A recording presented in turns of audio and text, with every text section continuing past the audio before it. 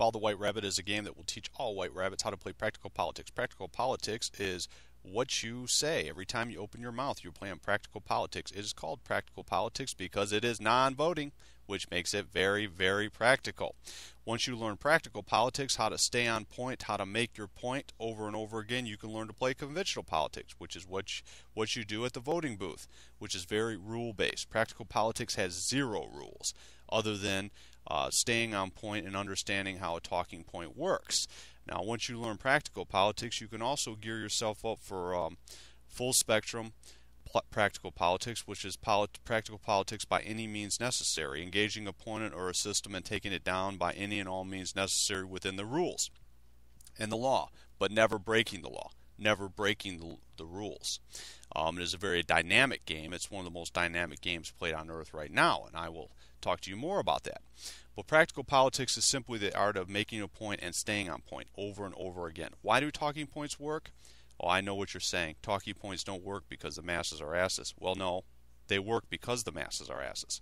Study after study has shown, and billions have been spent to show, that saying the right thing at the right time just works. It's that hit me baby one more time 10 years after the fact that you can't get out of your head even though you hate the singer. It's that help me, help you from that movie that just raced through your mind. It's that oh yes we can that your neighbors fell for. That's what talking points do. They are just sound bites geared for the right place at the right time. But the type of thing we do in practical politics, the type of thing that Bob Whitaker does, is not your typical talking point. It's not there like a slogan to sell a brand. We don't spin BS. BS is a practical term for what the other side does. What we do is weave velvet. And what Bob does is weave a particular type of velvet, which is just truth. And when you have a system based on partial lies or based on some kind of closed-mindedness, saying the truth in a funny way over and over again can help. Bob is very, very good at what he does. We can assume that because he's played it at the highest level imaginable, and I'll talk about some things about Bob. I know Bob personally, although I don't know him personally. I've watched him from afar. I watched him in Chicago and not so much in Boston, but Chicago, especially in the Midwest, when he got involved in Little White Rabbit busing. He didn't think Little White Rabbit should be experimented on, or Little Brown Rabbit should be experimented on in some big social engineering program. And so he came out very forcefully from Washington to try to help them. And although he failed in that endeavor, and he failed in Boston endeavor, he went on to stonewall someone in the Reagan administration when they tried to force integrate the private schools vis-a-vis the tax code. They were going to use the tax code to take away tax status in private schools if they didn't some type of weird, another social engineering scheme. But he stopped that personally. But Bob Whitaker was the only one I've ever seen from Washington come out and try to help Little White Rabbits. And he's one of those big white rabbits. He's what you see is what you get, and that's a term I'll use. WYSIWYG. What you see is what you get, and that's exactly what he is. But in Washington, it's something pretty rare. I'm sure you can understand. But I've seen that firsthand from him. I've seen it and watched it from afar, and always thought I'd want to work with him on something. And later on, I got to know of him from his time at the CIA. And what he did at the CIA, well, we can assume he did practical politics. He did practical politics on some level. And I'll talk to you more about his time at the CIA, or what I know about, like something funny from his interview that I know, and other things like that. But Bob has a particular talent for making the silver whistle to blow in front of the pane of glass to shatter it. And he makes the particular type of talent. He has that type of talent to make the golden horn that can, on the third march around, can bring down the walls of Jericho. You see, you can deal steel against a structure all day long, and dealing steel is shooting at something, blowing it up, or just unloading with bombs time and time again against a rigid structure, and it can stand there, it can even strengthen it. But the right tone at the right frequency can just shatter it. And that's how harmonics work. You cannot protect yourself from words, even though you want to. You cannot do anything when the truth hits you. It's like driving by that accident and you don't want to look, but you have to. And that's what Bob specializes in. Me, I'm not what you see is what you get. I'm wide sky. What you don't see can kill you politically. You'll never meet me. You may not even want to meet Bob. But the only thing you have to know about Bob is that he's very, very good at what he does.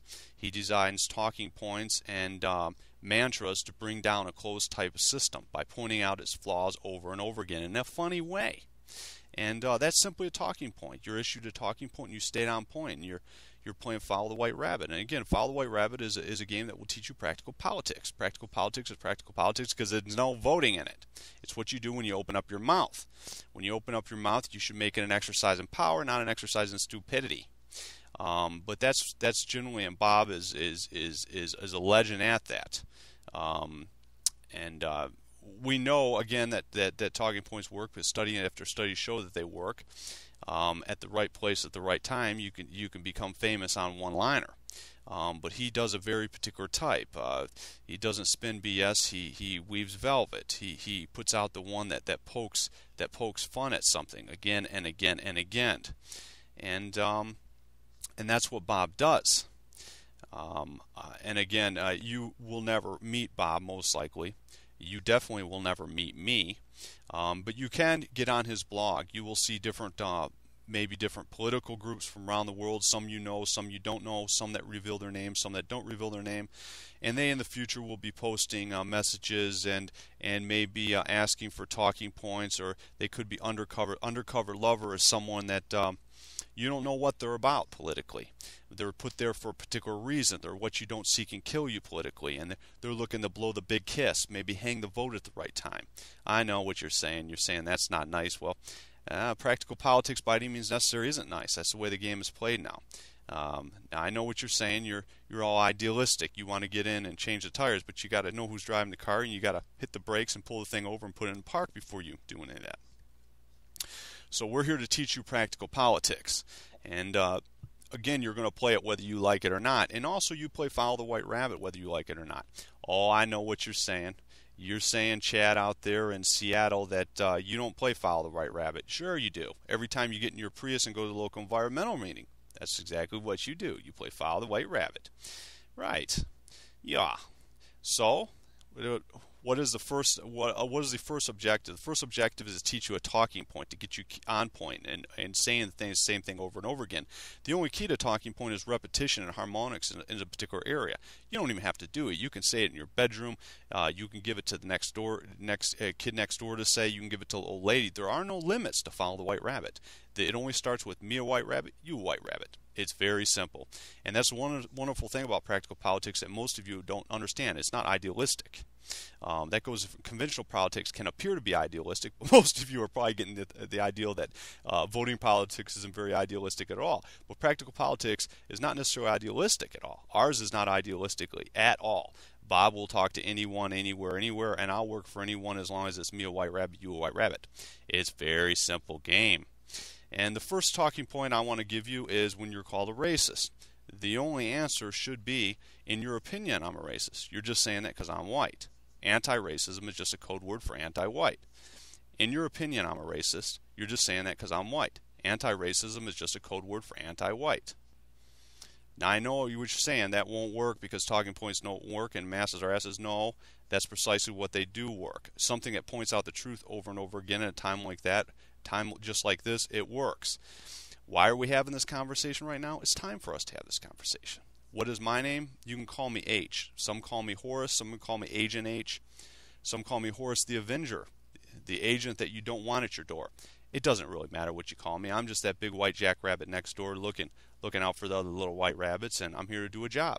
And my job is the timing. I don't make the whistles. That's Bob, and Bob has a huge ego. His ego is bugs. And he has a huge ego, and he loves making that golden horn to bring down Jericho. He loves making that silver whistle. Me, I like blowing it. I'm going to be that piece of ice you slipped on last winter. I'm going to be that puddle you stepped in your new shoes. I'm going to be the character you never forget. And I'm the one that steps up at the end and takes the bow that no one sees. But that's my game. That's what I like to do. Again, your objective is just to stay on point. When you're called a racist, you say, in your opinion, I'm a racist. You're just saying it because I'm white. In your opinion, I'm a racist. You're just saying it because I'm white. Anti-racism is just a code word for anti-white. Anti-racism is just a code word for anti-white. The game is simple. Me a white rabbit, you a white rabbit. In your opinion, I'm a racist. You're just saying it because I'm white. In your opinion, I'm a racist. You're just saying it because I'm white. You just make your point and you move on. Again, you're not arguing. You're just making a point. It's an exercise in power. The more you do it, the better off it gets. Now, I know what some of you are saying. Some of you steely-eyed Lone Ranger white rabbits are saying, I don't open my mouth. That's very intelligent. It's very intelligent. Being intelligent makes you useful for me. But to be useful for me right now, you have to be flexible. If you were flexible, you would say, well, I'll give that to someone else and see how that works and get the harmonics up in my area. It's designed right now for this time. It seems simple, but it's not. Over and over again, and there is no limits to what you can do with it. Just give it to someone else to use. You don't have to open up your mouth. On the other hand, if you're driving in your squad car and you say that over the radio, well, that's practical politics. Why? Because you're saying the truth. Now, if you say it over your radio at the right time and you end up getting to run the whole state police department, that's practical politics by any means necessary. And maybe you saw some of these elections down in Florida there. That young man from Stormfront, kind of a famous young man, Derek Black, got elected, and he got elected under conventional politics, but then he was denied the right to sit down. That's practical politics by any means necessary. It ain't nice. No, it ain't nice. You want nice, don't be born in a dark age, and if you want nice, get a dog, rabbit. But white rabbits aren't going to see nice, and you know what? You'll have plenty of white rabbits on your side that won't be nice. But that's the way the game is played. And we don't deal with terms like, we don't deal with steal, so we don't deal with terms like lone wolf. We deal with terms like undercover lover. We don't deal terms with like dealing steal or blowing something up. We deal in terms like blowing kisses, because we don't break the law. You don't have to break the law. That's the wonderful thing about practical politics. You can just use the rules against the rules to the fullest extent to achieve whatever objective you have. And our objective right now is just to get on board and to keep moving, and that'll be another track. I'll introduce you to the ethos of the White Rabbits, and that's Godzilla, the Green Goddess, and that'll be on the next track. This is an intro to the system you're in. The system basically in Greater Anglosphere, Red Hippopotamosphere, or some of you call it Judeosphere. The system is a second-generation communist system. First-generation communists designed it, so we will call it second-generation communists. Leon Trotsky, that great pink rabbit, he didn't like first-generation communism because it wasn't revolutionary enough. And let me define that for you. Russia's still full of white people. Vietnam is still full of yellow people. Communist China is still yellow. They didn't like that. They wanted something more revolutionary. and so they decided to mix up certain elements of first-generation communists, whether it be active measures or activnia mirpanacha, and in the English of the KGB, with some variety of different pseudo-capitalistic type things. So the social system is second-generation communist, or scientific racism, not scientific materialism. And the economic system is simply a corporate feudal state, or corporate feudalism, a feudal state based on corporate control, large plantations with corporate control. And so we have the thesis, second-generation communism, scientific racism. We have its antithesis, corporate feudal state, with a synthesis. That's globalism. But unless we define it, it all becomes wordism, and our enemies use it against us. They always change their isms, but it's always the same old ism, isn't it? Yes, it doesn't matter what ism they give you, it's the same old ism. Because it's wordism. And that's what they do, this ism and that ism, but it's all the same synthetic BS. And so I'm going to define it for you, and I just did that. First-generation communists, scientific materialism had nothing to do with race, really, but it did. But they didn't go out of their way trying to mix and match everything. Well, Trotsky didn't really like that. They wanted to end all particularism in a society, and so they started mixing and matching, and that's where you got the second generation, or what the conservatives now called social Marxism. Yes, they call social Marxism, but Marx was only interested in economics, so that doesn't make any sense. But you see, they like to define themselves. Well, we don't do that because you can't really argue with them because they'll always redefine themselves as another ism. But scientific racism is simply an accompaniment of every single ism you've heard of: multiculturalism, diversity studies, this ism, that ism. It all is the same old stuff. But what they did was they took like Chairman Mao's political correctness and they brought it into corporate America and all over Inglesphere. And how they did that was through Tavistock. Tavistock is a famous social engineering school. It's a famous school for second-generation commies, and that was probably more dangerous than even the Frankfurt School. Most conservatives know about the Frankfurt School. They know all about cultural Marxism, but it isn't that. You never let your enemy define themselves. You define them for them because they'll always rearrange it on you, and that's what they do. That's what they're the masters of. But Tavistock was something that Freud ran, and Freud was involved in that, and he was involved in bringing certain ideals from Marxism, from active measures, from psychological warfare into corporate America, as well as the churches and stuff like that, because this stuff permeates everywhere. And they did this after World War II. They also, of course, you have the famous Frankfurt School, which designed a lot of the social engineering programs and everything else. But that is all second-generation communism or scientific racism. It means it's a wide collage of every single experiment that they thought would work, from Chairman Mao's political correctness to so on and so forth. And the economic program, the reason it's so radical is because of basically how damaging it is. Again, their ideal is to destroy particularism, destroy anything unique about any tribe anywhere. And they did this through a pseudo-capitalistic system, or a system that looks like capitalism on a shell simply because it has a stock exchange. What is not a free enterprise system? Maybe if you're in some parts of technology or some parts of financial services, there could be some free enterprise there. Yeah, it's a mixed bag, but it's a feudal state based on corporate control. And that's what they've done, and it went globalism, and everyone knows how damaging it was. Many people talk about it being damaging for white rabbits or for our race, but they have no idea how much damage is done all over the world.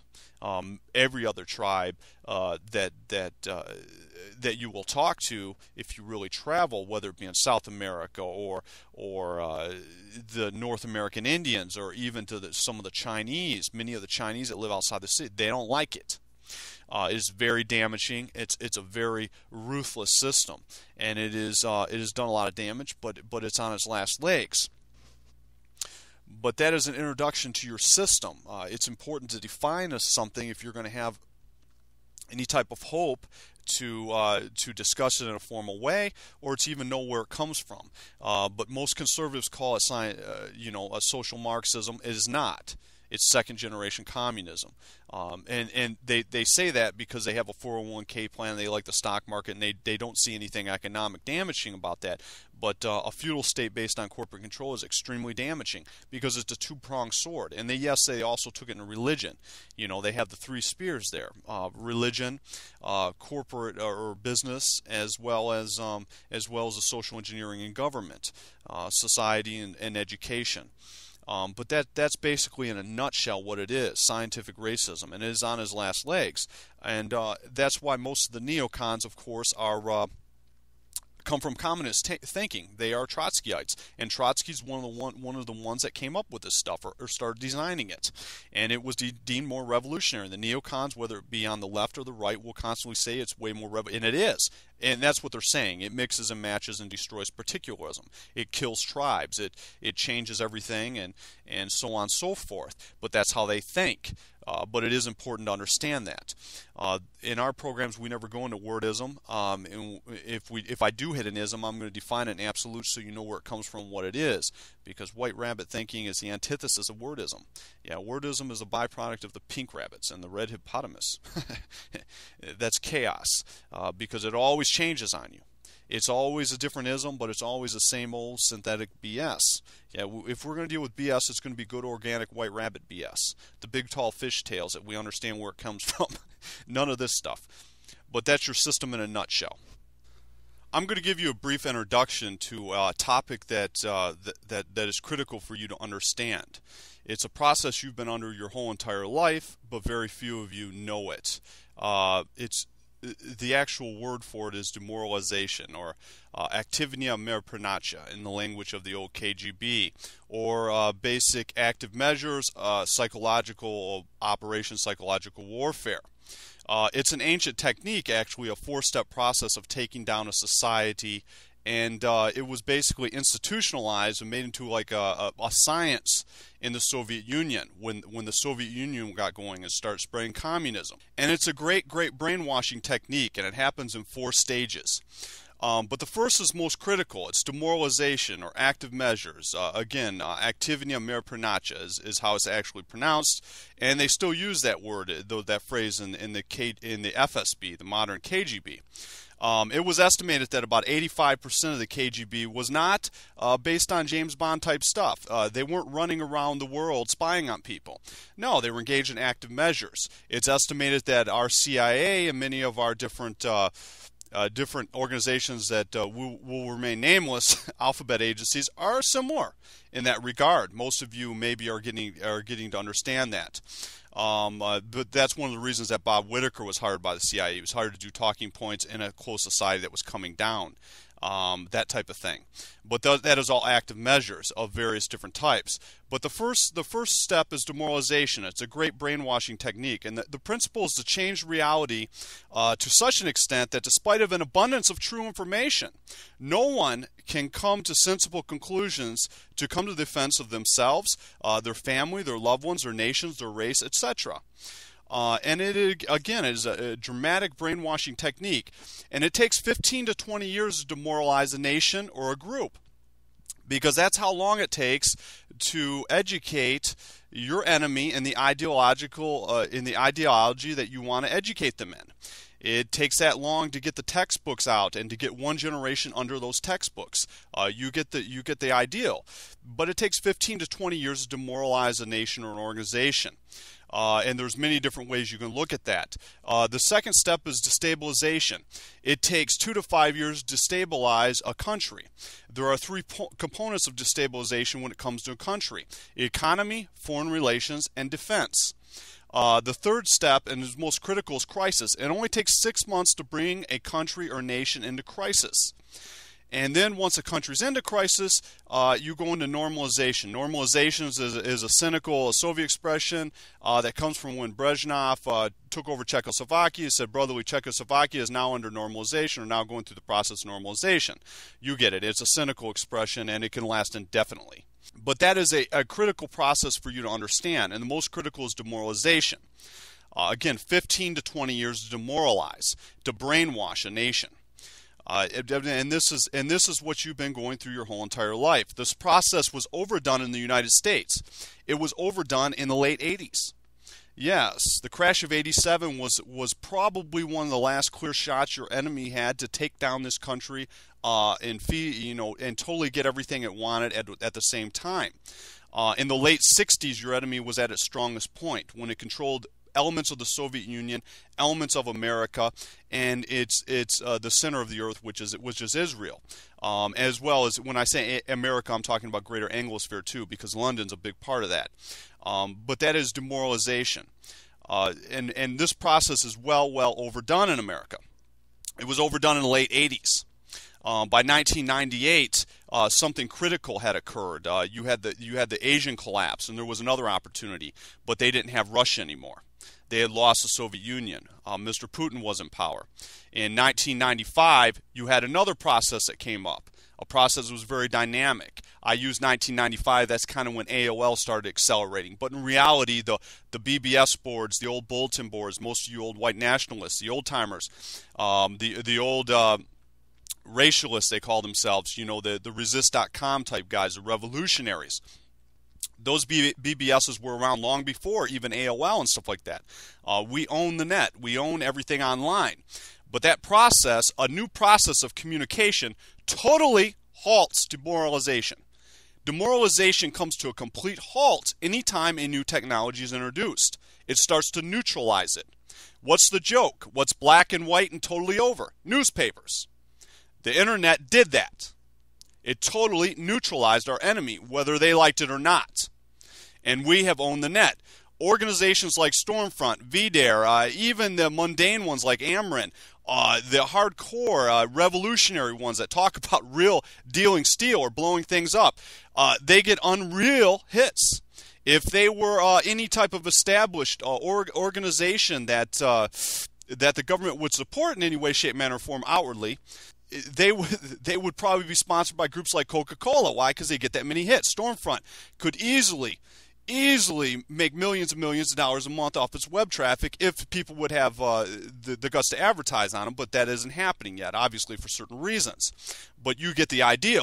The British National Party, which is, you can look at them either way, but I'm just talking about the web traffic, is outrageous. It's the highest web traffic of any political party in the United States.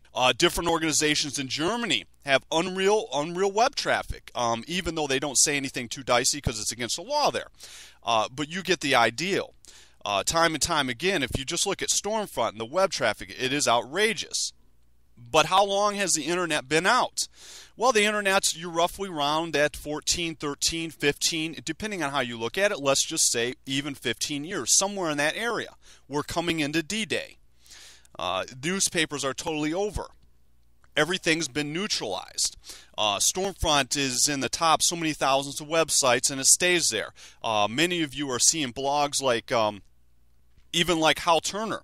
Mr. Turner's blog, he's putting out information from a variety of different sources on the economy. It's very well read. It's quoted in financial newspapers. Whether they like it or not, they have to quote it because it has that type of hits. But that's the type of things you're seeing.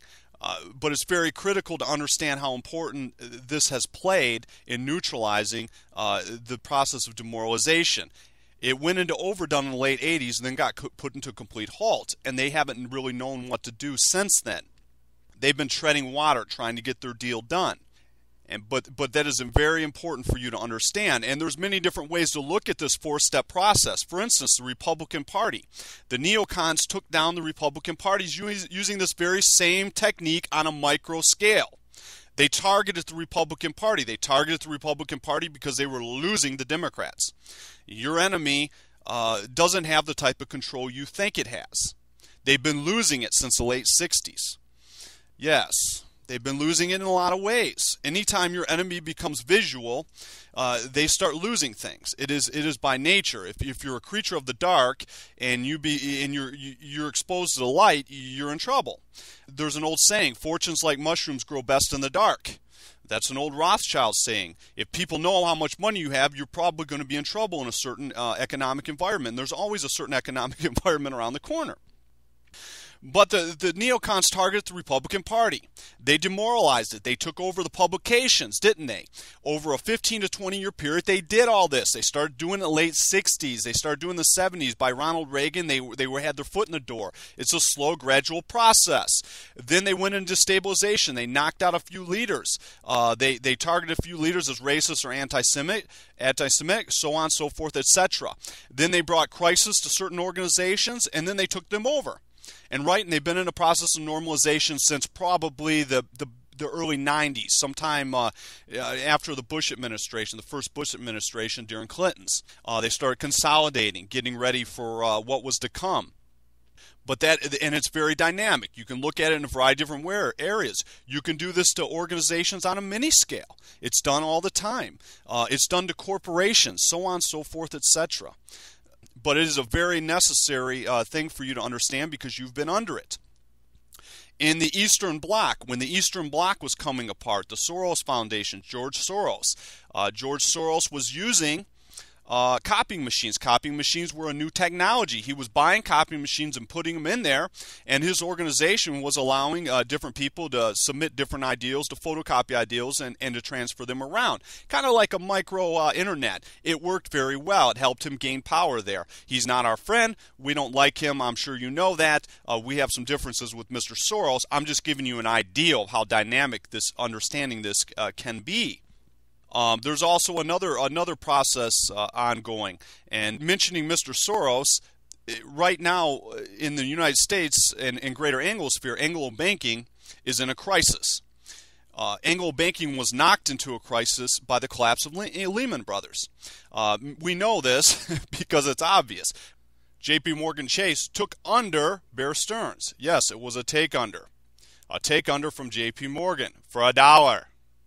Yeah, they crushed Bear Stearns and took him under for $1, and it was shell shock. The next shell shock happened at Lehman Brothers. Lehman Brothers was allowed to go under by someone at the Treasury. Never has a bank of that size been allowed to go under in the history of the world. It doesn't make press, but yet it does. Every single interview Mr. Soros has given since then, he talks over and over again about the systematic collapse of Anglo banking started with Lehman Brothers, and that they shouldn't have allowed that to happen. He says it like he's shell-shocked. Shell-shock what happens when someone goes into crisis and they don't realize they've been put into crisis. A lot of times they don't realize it right away. It takes a little bit to sink in. But every single interview, if you look up, Mr. Soros has given since the collapse of Lehman Brothers, he's said it over and over again.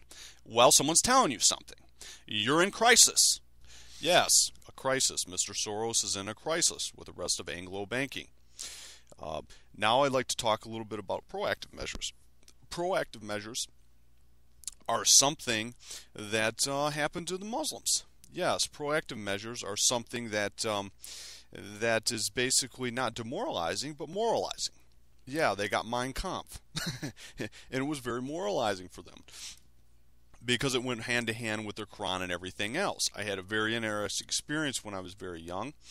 I rode a bus that was to school that was, it was not necessarily 90% minority, but it was. It was 90% majority. It was like a UN bus. It wasn't 90% black, 10% white. It was very, very mixed, kind of like this planet is right now.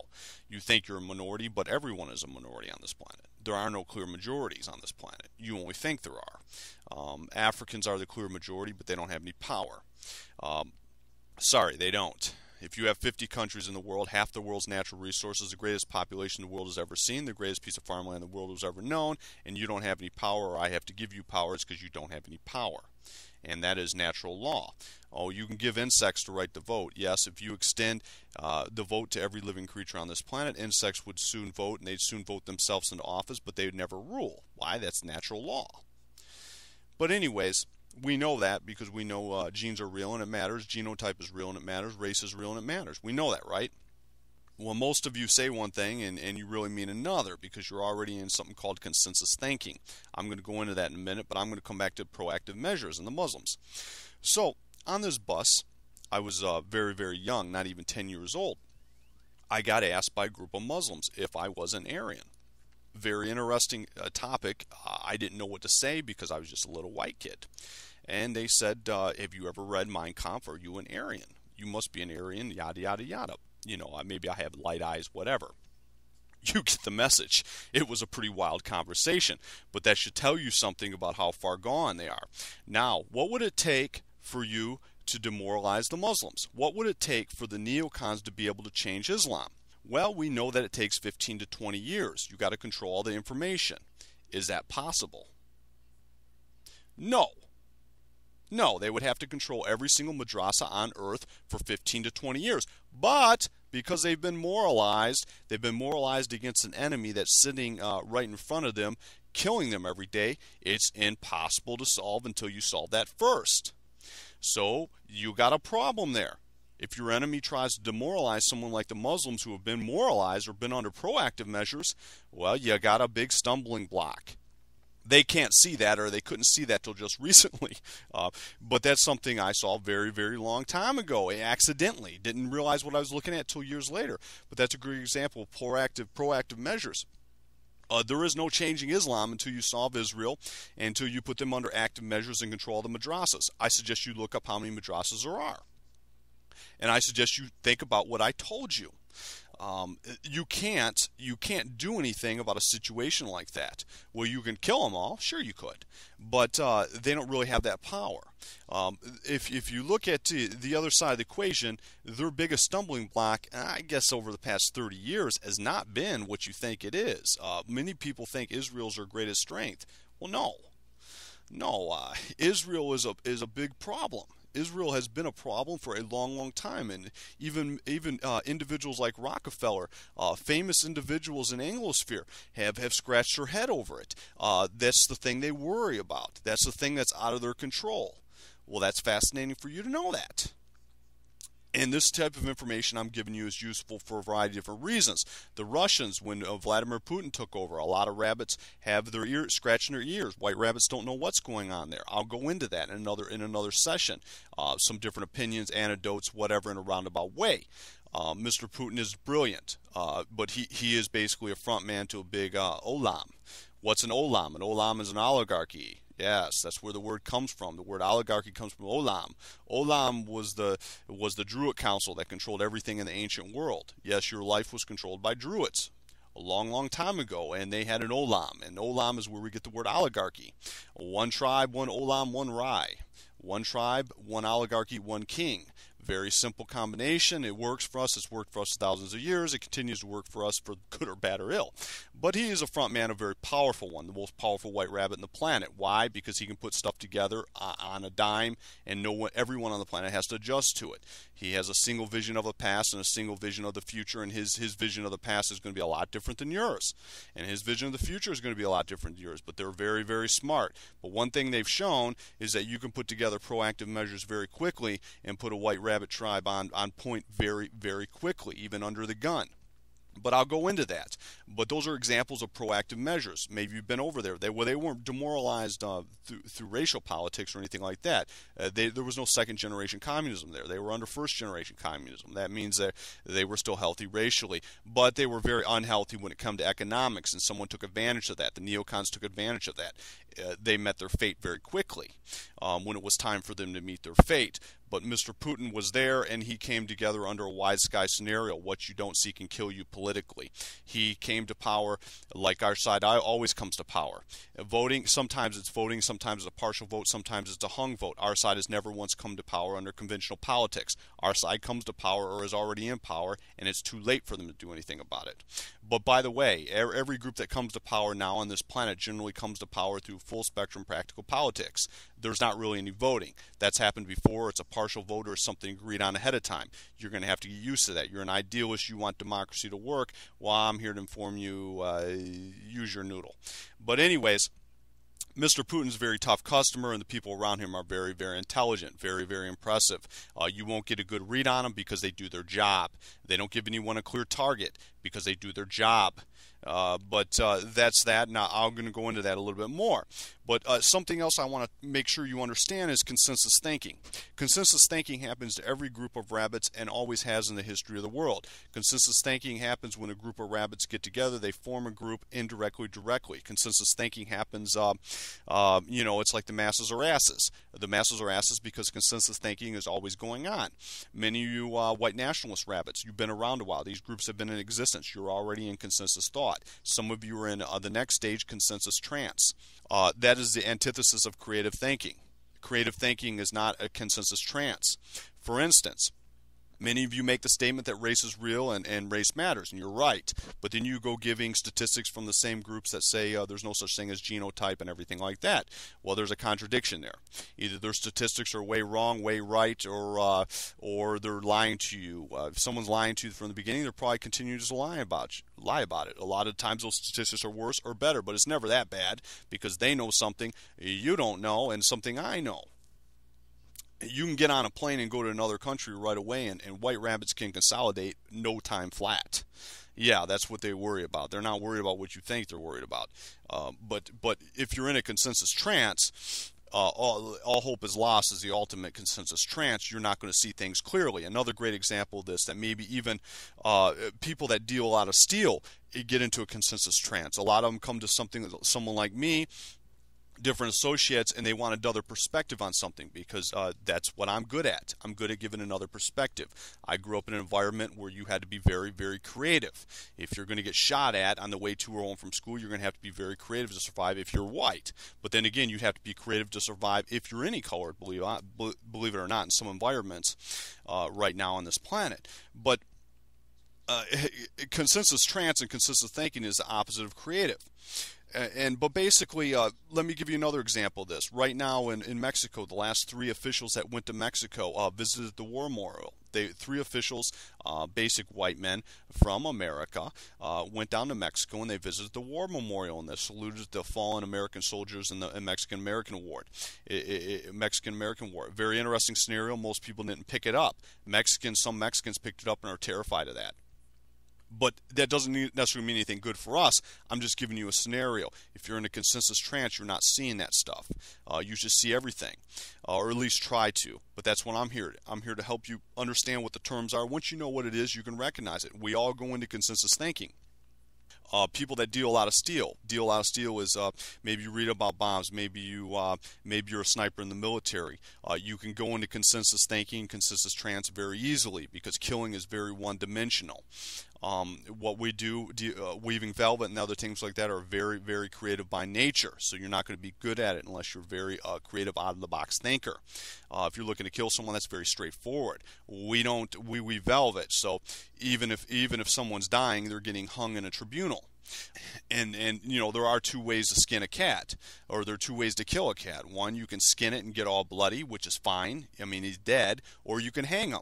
But sometimes the laws say you got to hang him. Right now, the game is weaving velvet. If you want to get a rabbit or you want to get a cat, you're going to have to hang him. If you deal steel or you poison him or something like that, well, you could be set up by someone else, and that's a big game now. You know, set up the Russians, make it look like it poisoned someone. Well, it's hard to prove because they most likely didn't do it. When the Russians do something, they don't get caught. They're that good. But that just goes to show you the game. I know what you're saying. You don't like the game and everything else. Well, practical politics, full spectrum, practical politics are the antithesis of conventional politics, although they can encompass that. Yes, if you don't understand practical politics or how to use a talking point, you can't do anything with conventional politics. And you can never, ever do anything at all with full spectrum practical politics. But that's the game that's going. That's the game that's going on right now. I'm here to introduce you to that game simply because a lot of you are in consensus type thinking. You're developing a consensus from reading Amarin or reading too many. There's nothing wrong with that. Nothing wrong with staying up to date. But even if you're hardcore and in the military and you can build bombs, that doesn't mean that you can't fall into consensus type thinking or consensus trance. Because anytime you go through basic training, anytime you go through a boot camp, maybe you're a lone wolf, undercover lover looking to blow kisses. Who knows what you got buried in that park behind your house? I don't know. I don't care. But you can still easily fall into a consensus trance because you're only thinking one dimension. Dealing steel is like that. Thinking of, maybe you're a police officer and you think of grabbing that M14 and dealing steel like it's cornmeal, and you're an undercover lover, call yourself one of these steel AI lone wolfers. Well, you're easily in a consensus trance. There's many dimensions to this game, and the game right now is not dealing steel. If you do that, you're going to go to jail for a long time, and you're not going to be that useful. Now, next week, that game could be up. Next week, your number could be up. Next week, it may be playing basketball. But right now, it's playing baseball. Right now, it's a different game. It's weaving velvet. They don't do that anymore. We don't do that. It's not to say it's not useful. It's not to say that it's not useful that you know about that. Knowing military tactics and whatever. But they're very one-dimensional. For instance, maybe you were in the military and they told you if an incoming mortar is coming, you run out on angles. That type of thing. Those are hard and fast rules, and they work. They work very well. Keep that in mind. But you see, the type of weapons we use cannot be protected against. You can run out on angles and survive a mortar, but you cannot survive that sound of it coming in. That sound is horrifying. Believe me, sound is like that. Most of you have underestimated sound. Sound is something that our enemy fears the most. They say words can hurt, and they're right. You don't know how right they are. But that's what we're here to do. We're here to put you on consistent talking points right now. We are 15 years into neutralization of demoralization. You're not demoralized anymore. There's a whole generation that is actually fanaticized. There was a study done, and every single, I'll tell you about one I saw firsthand. There was about 30-some young people, all white. And it was asked how many of them have been discriminated against for being white. This was in North America, somewhere in North America. All of them raised their hand but one. Then they were asked how many of them were discriminated against by white people in an authority position. About 90% of them. That's funny. That's a common sense of oppression. That is very rare.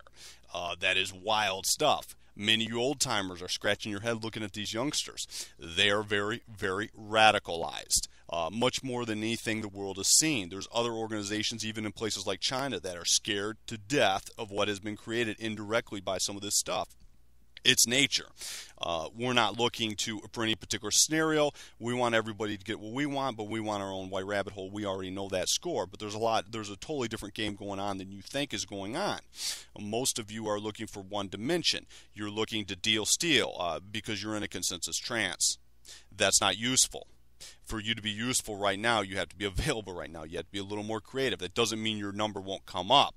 But let me explain something to you. There's nothing you can't do under the laws of warfare that I can't do under the laws of velvet.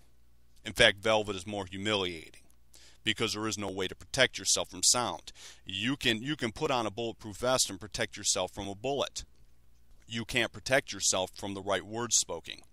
No, you can't. It's that "hit me, baby, one more time" that Britney Spears gave you that just ripped through your mind. It's that "help me, help you" from that Tom Cruise movie. It's that "oh, yes, we can." Now, I know what you're saying, that if you hit a talking point, someone may snag you up or whatever. Well, that can happen. When Obama first, they issued his good talking points of "oh, yes, we can," it was very effectively timed. You can shut down the first couple groups that do it, but because there's nothing illegal going on, there's nothing you can do once it takes traction. It can become kind of funny. But the game we play is a little bit more dynamic. It's weaving velvet, but the first thing you need to understand is a talking point and how to stay on point. But consensus thinking and consensus trance is something I want you to be aware of on a mental level. I'm not looking to talk to any type of specific person. I don't care. I play a simple game. Me a white rabbit, you a white rabbit. I'm not looking for any specific scenarios. We're here to achieve an objective. The first objective is to let you know how to become visible if you need to become visible. Someone becomes visible if they hit a talking point, they stay on talking point. But it's a little bit more dynamic than that. Yes, it is. And I'm going to go into that a little bit more. But consensus thinking is something that I've always strived to break out of, and I was successful enough to do that to get noticed by somebody. But consensus trance is something that I never try to put myself in, and it's very easy if you just deal steal. It's something I see all the time. If you have someone that just knows how to kill people, well, that's a consensus trance. It's useful for a military, but it's not useful for if everyone's weaving velvet. You won't be any good at doing what we do if you're a one-dimensional thinker. Just sit out, your game will be up. And no one's by any means saying you should say something. You should know what to say, when to say it. That's what talking points do. That's all it is. It's that simple. But consensus trance and consensus think is something I'm going to come back to. For instance, I did a study. We looked at the internet. We looked at the type of aliens people were seeing. That's something you never thought of. There's two types of common aliens people see. Well, actually, there's three types. Two types are extraterrestrial. One I've seen all the time. Two types. One's a green lizard. Well, I've seen that on a Geico commercial. A talking green lizard, some kind of green lizard. Another is a little slitty-eyed gray alien. We see those on the Discovery Channel. I've never seen one in person. Not to say they now don't exist. I don't know. There's another type of alien that was very common all over the globe. Now, this is in every language. When I say the research was done, it wasn't done in just English. It was done in every language. Another type of alien has become very, very common over the past 50 years. Well, that alien is shockingly familiar to something I've seen when I look in the mirror. Yes, he's white. Very strange extraterrestrial, but that's the type of thing that you don't think of. That's what I point out. I point out the obvious. You see, you've heard phrases like "worse is better." That's a good phrase. That's a steel term. I deal like the more obvious, the better. I point out the obvious. We point out the turn of the punch bowl, and we do it again and again. The more you do it, the more it becomes effective in a society that's become demoralized, but yet is coming out. It's geared for right now. Remember, we're probably talking in 2009, late 2008. So it's right now. You worried about who got elected? Don't worry about that. To worry about what's in front of you, what you can control. Don't become idealistic. I'm not idealistic. You think politics is idealistic? It's not. What I do isn't idealistic at all. It's achieving objectives by any means necessary, political, using the law against the law, using rules against the law, but rules against rules, but we don't break them. We don't have to. Everything you want to do can be achieved under the law. Someone in Russia wanted to deport Georgians. When the Georgians accidentally attacked Russia, they ended up deporting every single Georgia. They screamed human rights violations, but they didn't get the call. Why? It's international law. The Russians were abiding by the law, but they don't break it. They don't give anyone a target. They're very clean. And he deported millions of them at the blink of an eye. Very interesting scenario, but it's the full spectrum practical politics need not involve warfare, but it can. It just doesn't involve breaking any laws. You see, you can go to war under the law, but you can only go into war under certain conditions, or you can get yourself in human rights and so on and so forth, etc. I'm going to go into this. It's very dynamic. It's something you've seen played in front of you. Maybe it was played against you. You didn't know it. But I'm going to go into this more, and we'll keep this conversation alive. But I need to prep you on these topics before I give you talking points, because that's kind of irrelevant for me to issue talking points, and because they're so simple and for you not to understand how it works. But you cannot escape sound. You cannot escape sound. Sound is killing. Sound can kill. Yes, it can. Harmonics are everything. No one on this planet escaped. I think we can, or I wish we can, or oh yes we can. I'm sorry, I forgot. Another interesting point of consensus trance is something the brown world's in. 90% of this planet is brown. 90% of this planet is afraid to attack Obama. Yeah, white people are attacking Obama verbally, but everyone else is afraid to. He went to South America, and he's not their friend. They know that he's not their friend, but they don't really know what to do with it, so they kind of walked around, shook his hand, whatnot. It's very weird. It's very funny, but you think this only applies to you. No, it applies to the whole planet. The whole planet's been brainwashed. Media is very encompassing now, but it's very funny stuff. It's very dynamic. If you're in a trance, you can't see it, and if you're in a consensus-type thinking, you're never going to see the type of things, but that's okay. That's what we're here for. And that's the end of the discussion on active measures, and I'm going to go into some other stuff, some anecdotes, so on and so forth, but I just want you to have that down. The inevitable future, the inevitable future. Many of you have seen our enemy's statistics about the inevitable future. Well, that's a classic demoralization technique. The inevitable future will never happen. 50 years from now, the population statistics will never happen. Their stuff has never once been right in the history of their stuff, and they've used this technique for hundreds of years, actually. The inevitable future. The inevitable future, everyone has a Korean grandmother. The inevitable future of Mexico is this or Mexico is that. The inevitable future and the inevitable future. It's all a lie. Their statistics are always a lie because race is real and it matters, but their statistics are garbage. Their statistics are like the Soviet statistics when it was on its last legs, and they know that too. The biggest thing they worry about is a place collapsing and you getting up leaving, because they're not going to have any power. Europeans are spread out over the whole top of the planet. Yes, the whole top of the planet. We have all the land on this planet. We're sitting on all the key watering holes, and we have serious weapon systems. We don't have little weapons.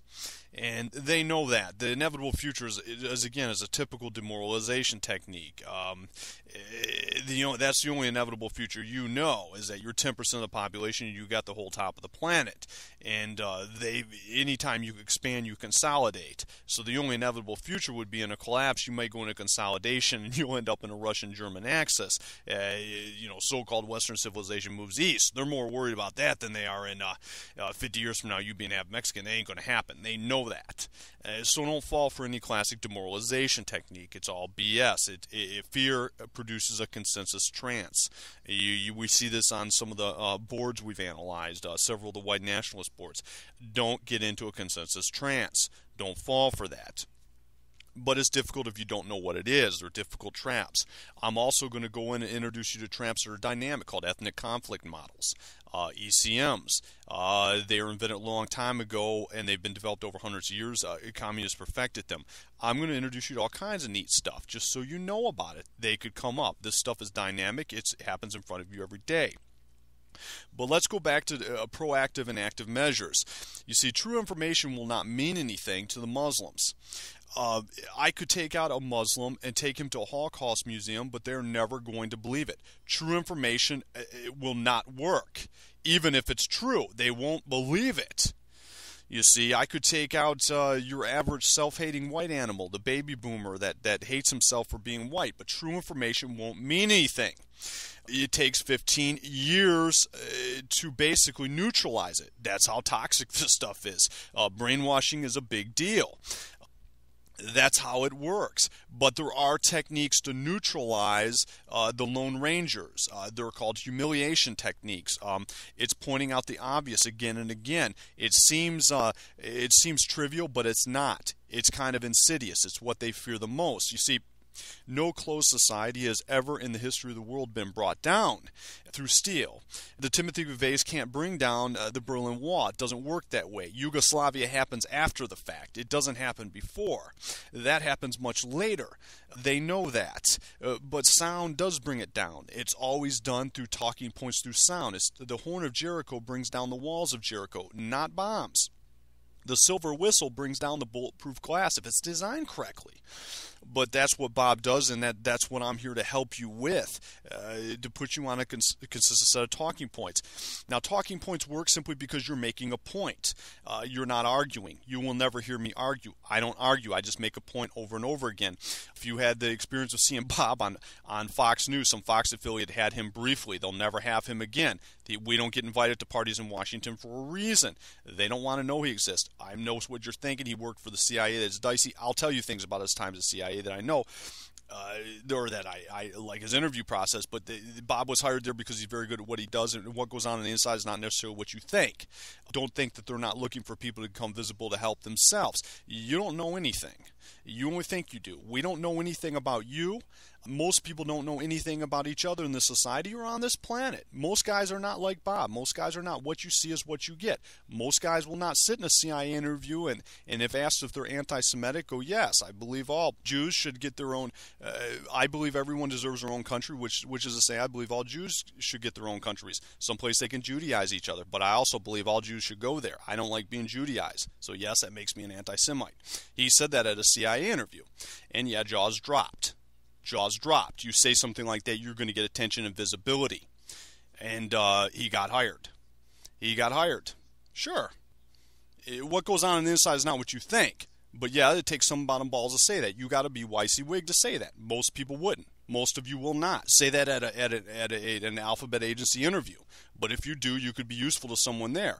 Or someone couldn't stop him from being hired. Oh, and he was sitting across from a Hebrew when he said it. There's nothing they could do. He's good at what he does. He's that good. He's that dangerous for you. They ignore him. Why don't they go after him? Going after someone like Bob could trigger something much larger.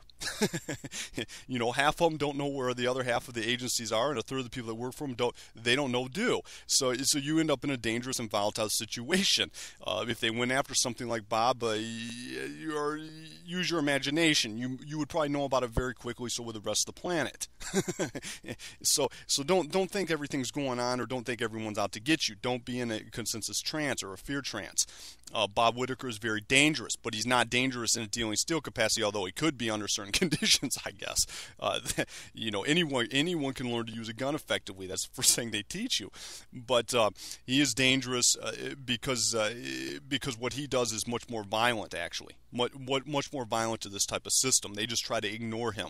That's why you won't have him. Unless someone's overrides, and you know that can happen. You can get overrides.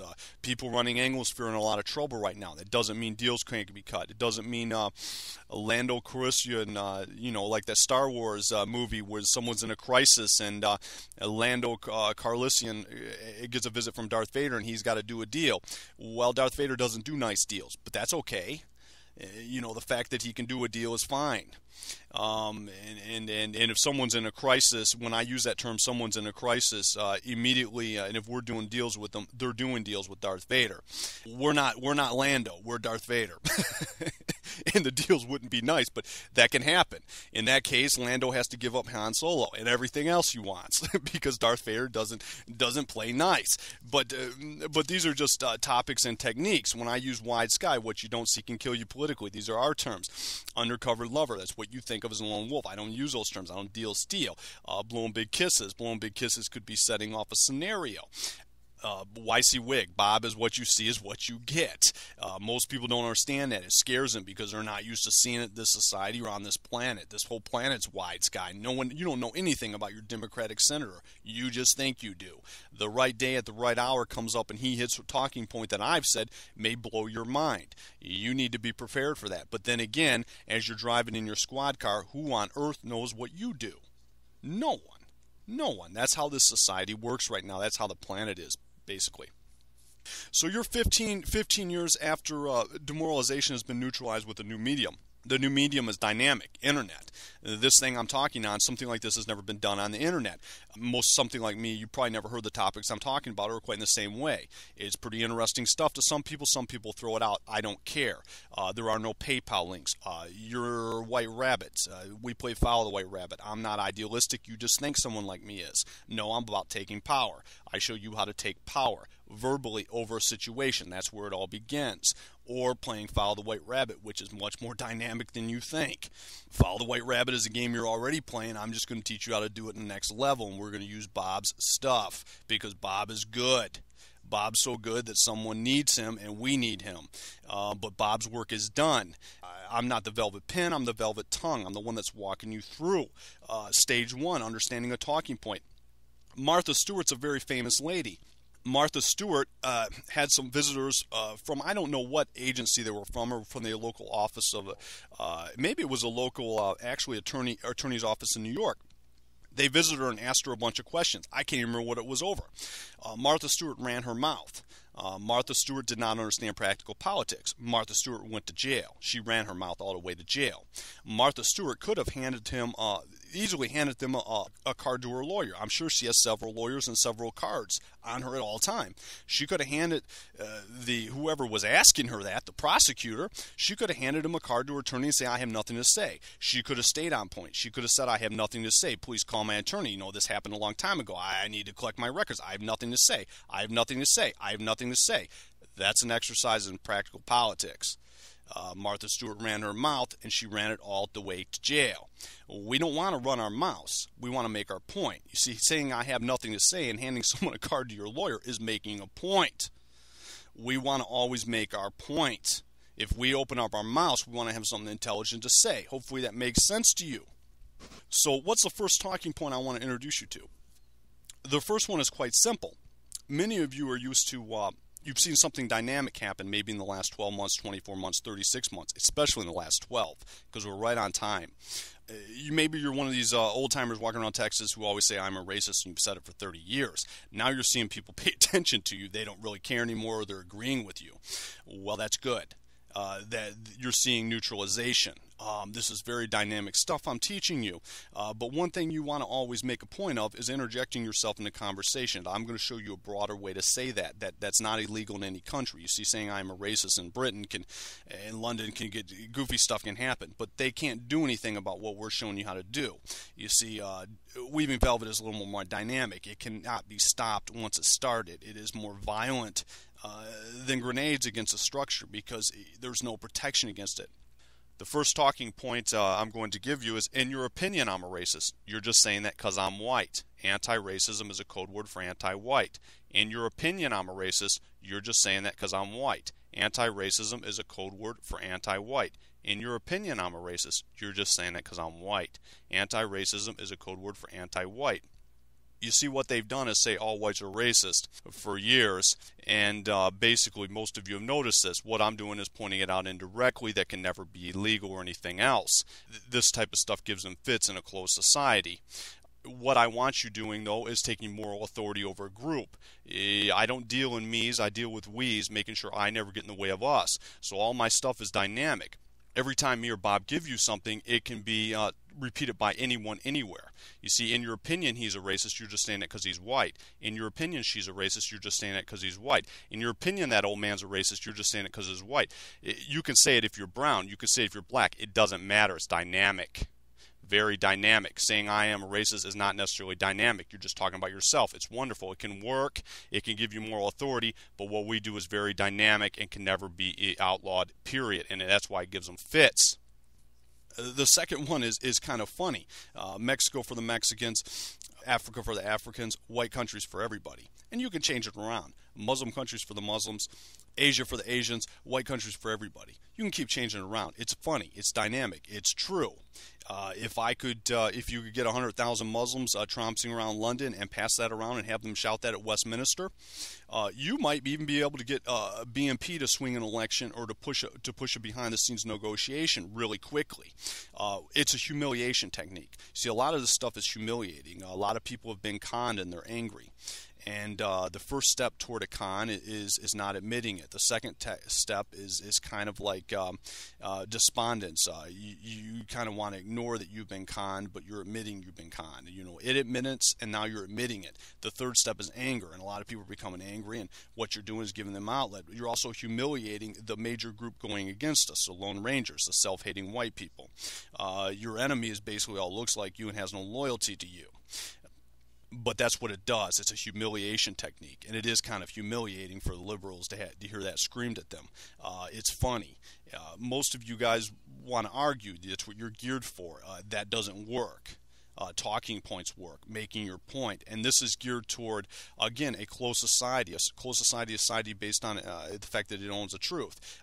They know diversity doesn't work because as soon as they stop enforcing it, you're going to all move to part of the planet and they're not going to have any power. Now they got problems. They got problems, big problems. So what we want to do is start humiliating the Lone Rangers.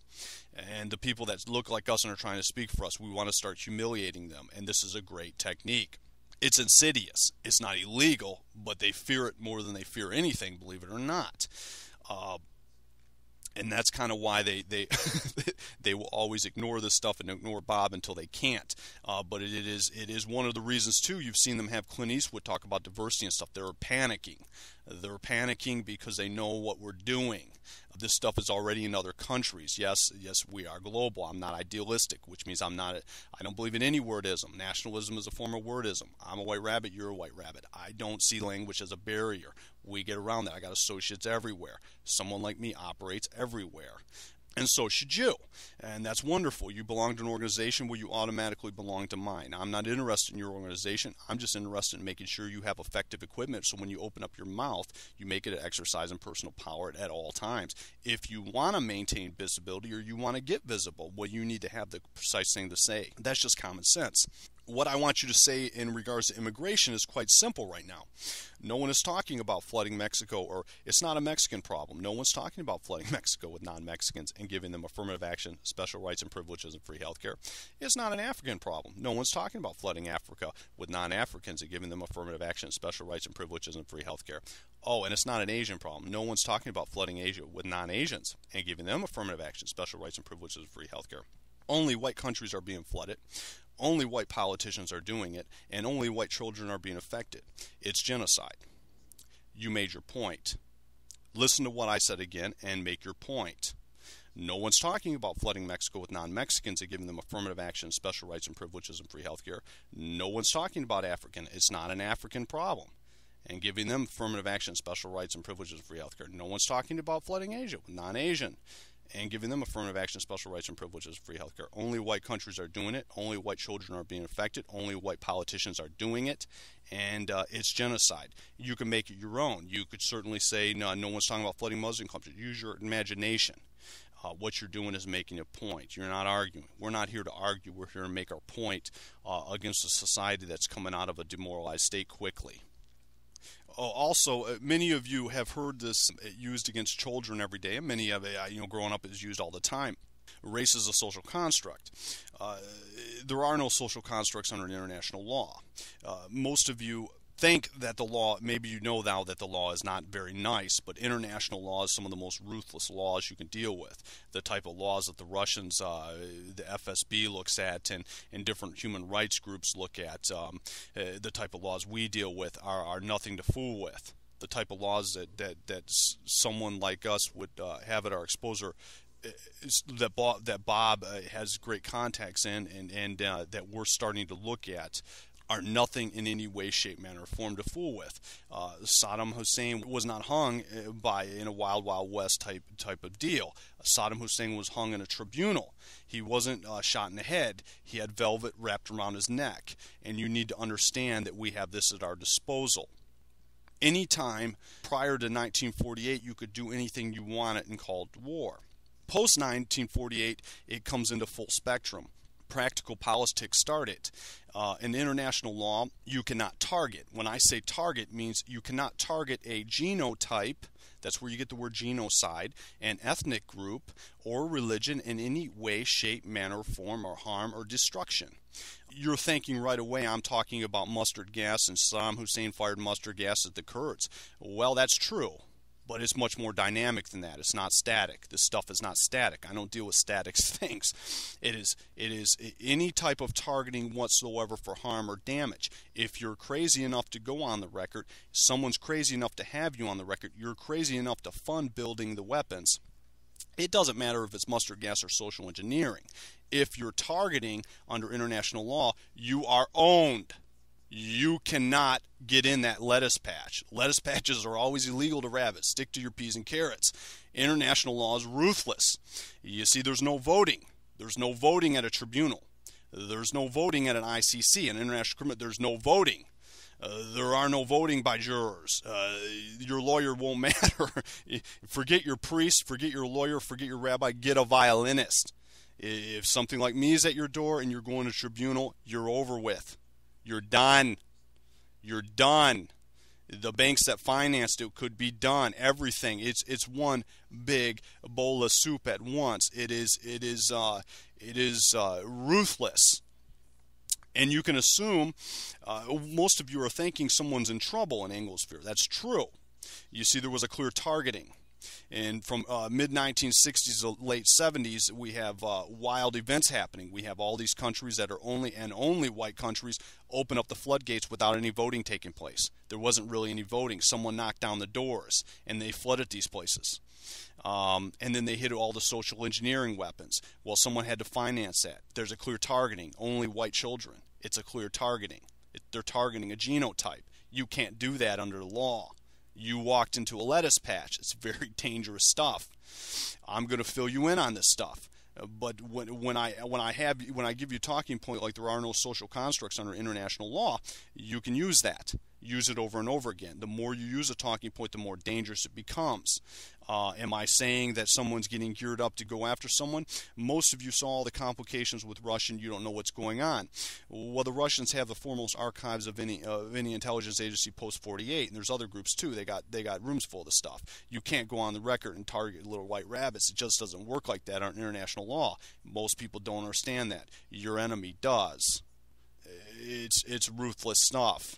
You can weave velvet ropes for days on end, and it's the law. And there's no voting. There's no voting. It's not a vote. You don't get a vote. You don't need a lawyer. You forget your lawyer. Get a priest or get a violinist. The gavel's going to sing, and it's going to sing Swing, Rabbit, Swing. Saddam Hussein can't say the Kurds were a social construct. It doesn't work that way under international law. Timothy Weiss always goes on record. All these anti-racists go on record because they've been brainwashed by all these social engineering schools. And some of them just have it in for little white rabbits. But they've been brainwashed. Jane Elliott is a walking human rights violation under the right conditions. But that's what there's a lot of fear over. You cannot target. You cannot go there under international law. There's been a clear targeting.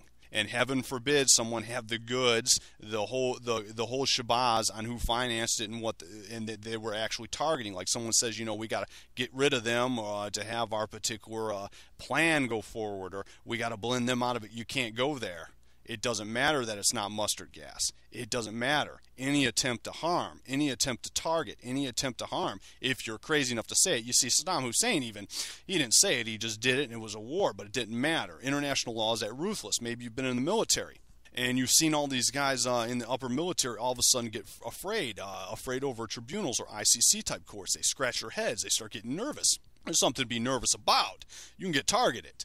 If you're called into that, it doesn't matter what you are, someone's going to line you up, and there's not going to be any voting. You see, that's practical politics is all non-voting. Full spectrum practical politics may involve voting, but generally not. But that's something you need to be aware of. Fear is useful, and there's a lot of fear in this stuff, and they're aware of something for a reason. Something's going on. And we need you on particular talking points for a reason. So if we open up our mouth, let's open up our mouth and make it an exercise in power, or don't open up your mouth at all. There's nothing wrong with that. If you're some undercover lover sitting out there and you don't know what to say, don't say anything. If you want to, but of course this is dynamic. If you want to, you're in an area after demoralization starts coming off, after it's been normalized for 15 years, you might be able to use these run for office and anything can happen. If you get visible, someone can throw you in. That is follow the white rabbit. That is how things operate. You may see some situation ensue, and you hear follow the white rabbit over your wideband radio from your police station. You see cops following the white rabbit. Next thing you know, you end up hitting a talking point. Use your imagination. That is full spectrum practical politics. Yes, you end up running the whole police station or something during something. Use your imagination. But follow the white rabbit is where everything begins. Hitting a talking point, staying on point. Are there organizations that are going to do this and you're going to hear? Yes, you're going to hear this all across the place. You're going to hear variations of it. Pay attention to it. Even if you're not saying anything, pay attention to it. Open your ears up to a different game. And we can play this at a level that is, you can play it at a level, any level you want, or not. I don't really care. I'm just putting it out there for you. I know that most of you won't do anything. I know that. The masters are asses. It only takes a couple. One person stopped them from force integrating private schools. Bob Whitaker. 3 people did forced busing across America. 1 person fought it. 1 person developed wide sky techniques to enforce busing in certain areas. That was Bob. In other words, there was a lot of places that used tactics that Bob developed. They didn't say it. They just did it. And they made sure people didn't get busted in their area. That happens too. That happened. By the way, the Mexicans did some of that in California. They didn't say it; they just did it. Because if they said it and they voted on it, it would go to court. You know what to say. You know, they didn't just say it; they just did it. But that happens all the time in politics as well, on a local level. But you need to have this at your disposal, and we're gonna again continue this conversation. Follow the White Rabbit is a game that teaches you practical politics, because it's non-voting. Voting politics falls into conventional politics, but practical politics is necessary for you to understand conventional politics or full spectrum practical politics, which can involve engaging and taking down a system, an enemy, by any means possible within the rules, but never breaking the rules. We don't have to break any laws here. It's just a matter of getting on point, staying on message. If you have an organization and you want to repeat the talking points, that's wonderful. You want to there are no rules to what we do. You only think there are rules. There are no rules to geography for me. Me a white rabbit, you a white rabbit. We don't have rules. You're going to hear associates do this, and you may hear Italian politicians hit in Italy. Who knows what you'll hear? Pay attention. You may hear across, you could hear things trigger. A trigger is when you're going to hear a talking point and you'll know what to do. Why? You're smart. You're smart. If you make yourself visible at the right time, if you want to become visible, you do it by hitting a consistent message for people. That's the way that works. I know what you're saying, that you're worried about becoming visible and getting picked up. Many of you twofold fear. Half the alphabet agencies don't know where the other half are at. But if you're fearful, don't worry about it. Just sit back and relax. Play a different game. But in a certain situation, it'll become rather obvious. There's nothing for you to be afraid of. But if you're opening up your mouth already, you might as well have the best talking points money can buy, and that's what we do. I'll give you one for the economy, one to go. China is 91% Chinese. If China tried to make itself non-Chinese, don't you think China would collapse? America in 1965 was roughly 89% Indo-European. America tried to make itself non-European. America has collapsed. America's manufacturing system has collapsed. Why do you think that is? You made your point. If you're on camera, you make your point, well, you're going to get big cookies. You're going to get forget the cookies, you're going to get the big carrots. We want you to have the best talking points money can buy, and we have that. You have that at your disposal as of right now. Use it. If you have a radio show, or if you just use these talking points, you never know. You may see your donor list bump up or something. That's already happening. You will never meet me, so there are no guarantees. There are no guarantees to how this works, but you're already a white rabbit. Me a white rabbit, you a white rabbit. You're wearing your fur, rabbit. But you can get carrots. You can get visibility. If you want to be visible, we have to know who you are, what you are when the time comes. Use your head. White rabbits are going to have big brains, or you're not going to be able to play this game. It's that simple. I don't worry about stupid white rabbits. They don't survive. You can also get promoted. Yes, you can get promoted. You see, there's no voting in a promotion. Yes, if you see Follow the White Rabbit being played at work, you can get promoted. Sure, it happens all the time. There's no voting in Follow the White Rabbit. It may involve voting, but there's no voting. There's no voting at your job when you get promoted generally. There's certainly no voting when you get promoted playing Follow the White Rabbit. That's how this stuff works. These are velvet techniques, but I'm just introducing you stuff. I'm just introducing you to stuff. I'm the voice, and we'll continue this conversation. Again, Follow the White Rabbit is a game that teaches you practical politics. When we open up our mouths, we make an exercise in practical politics, an exercise in power, not an exercise in stupidity.